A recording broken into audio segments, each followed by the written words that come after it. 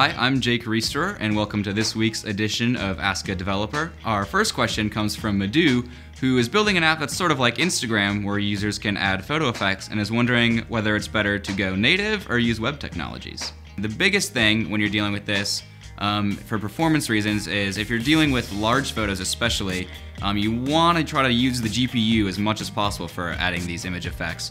And that's certainly possible in native, and a lot of platforms like iOS and Android will actually provide some nice frameworks and libraries that'll make that a lot easier.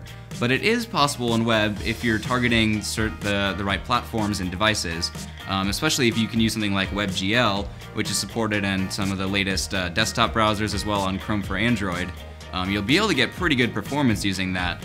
But if you are targeting a device which doesn't support WebGL, such as iOS devices, you're probably going to have to use like the HTML5 canvas, and depending on how big the image is, you could run into some performance issues. It still would be possible, but if you want the snappiest performance, it's probably easier to go native.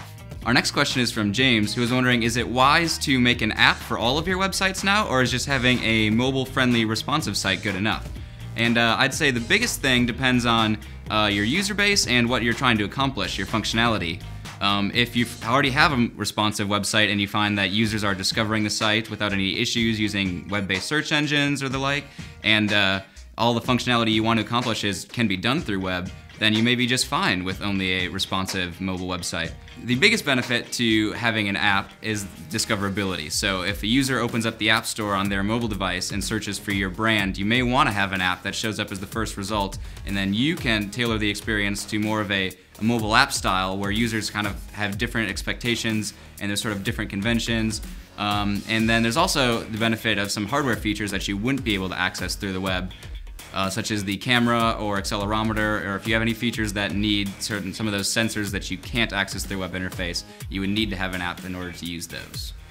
That's it for this week's edition of Ask a Developer. If you have any questions for us, tweet them with the hashtag AskADev or leave them in the comments.